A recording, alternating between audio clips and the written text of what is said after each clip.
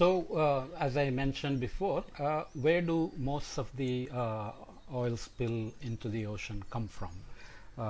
When a tanker crashes and releases millions of liters or gallons into the ocean, it makes for a horrible scene because you see animals covered in oil, birds unable to fly, fish dying, and so on.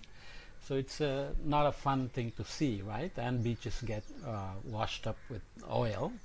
The one that became very famous in the recent times was the so-called Exxon Valdez oil spill in the Gulf of Alaska.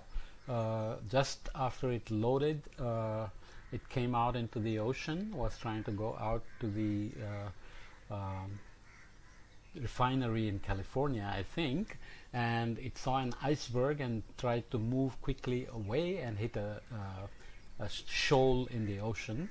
Spilled about 44 million liters of oil into Prince William Sound, Alaska, and this has become kind of a good case study to look at how to treat oil spills. It turns out that whatever we do is often not the best way to treat it in the long term. Okay, as we said, oil is a hydrocarbon. If you leave it alone, it will get eaten up by the microbes that eat this hydrocarbon, this form of hydrocarbon. But of course, it can create massive ecological damage in the meantime anyway, so we want to do something about it. So here is the map. It went from Prudhoe Bay to Valdez, pretty close to the place where it loaded, and then it hit something at the bottom, and it became a big case, and so on and so forth. Here are some of the images. The other notable spills when Saddam Hussein's army was leaving Kuwait after getting defeated, they started setting fires to the oil wells, and they released almost more than 900 million liters. Okay, that's 20 times the Exxon Valdez. Okay, that's really nasty thing. And the other notable oil spills in Gulf of Mexico, the Deep Horizon we already mentioned, spilled 780 million liters because the deep water offshore rig could not be capped. Finally, a robot was able to do that, and you can see how the oil spill spread across because of the circulation and so on. It had many complicated issues because a lot of it is evaporated because of the very warm temperatures in the region. So the air quality over coastal cities like Houston was really bad for some time because of the evaporated oil coming in the air, and so on and so forth. And a lot of times the companies that own these tankers or the drills would pay for it, but obviously that's billions of dollars. They can afford it. They are rich companies, but it's not always easy to get rid of all of the oil. Takes a long time. Okay, the other spill from when was this? I think 1989. No, it was before, so probably 1970s. Mexican oil spill. But let's look at the more interesting point. Where do most of the oil spills into the ocean come from? Okay, Exxon Valdez is here at 44 million.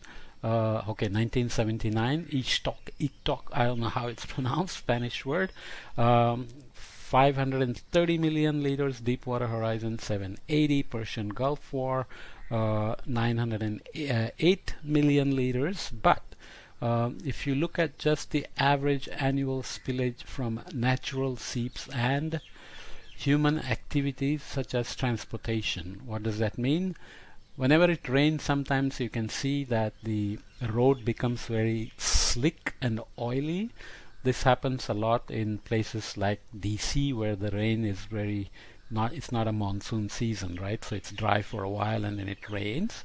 The drip from the cars and vehicles actually contributes a lot to the oil that washes into coastal waters. Okay, that's not a small amount. So it's 288 million liters per year coming from this is the annual spillage coming from just this small sources that we don't even think about.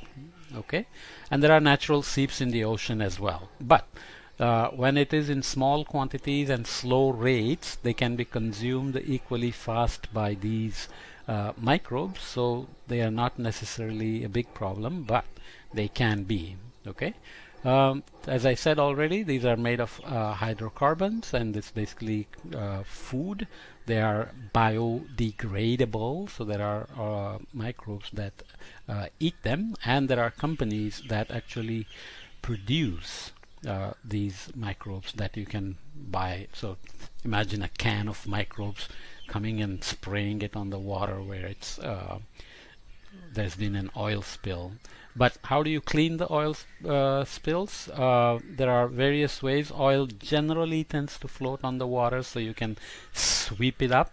But if it gets onto the beach, there were attempts made to blast it into little tiny droplets using steam, which turned out to be a bad idea because it just breaks into tiny pieces, seeps into the sand, and after a few years it coagulates back, and then you begin to get oil in the sand again. So it's better to let natural processes do that sometimes. But when you have to wash birds like this which have been soaked in oil, it turns out that the Dawn dishwashing liquid is actually one of the good products that helps clean the birds like this. It's a very labor intensive process. You have to put the Dawn dishwashing liquid with water into the wings, clean it up, and then multiple cycles of other treatments and so on and so forth.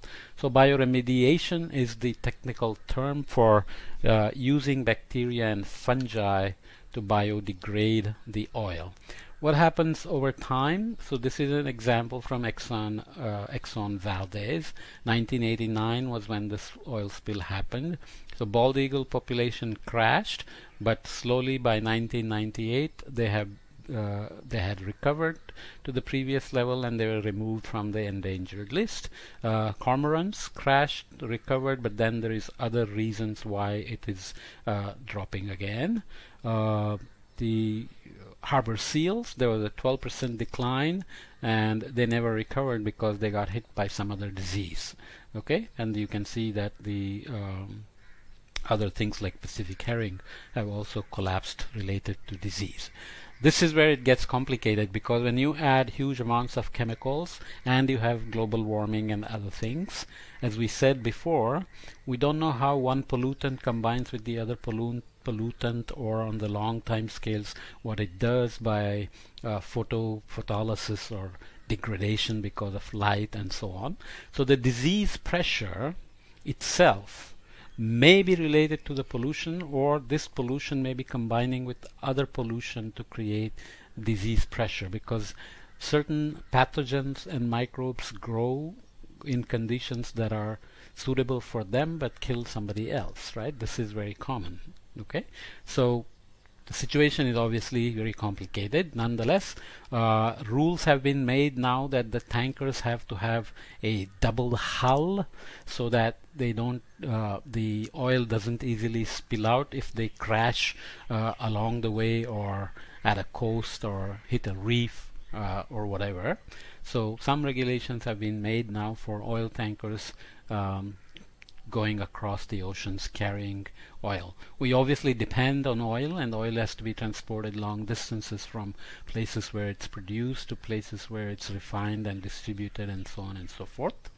So parts of human cycle is that we need energy, but can we do it without polluting the ocean? That's always the key question, and how the pollution cascades into various forms that we are not always aware of.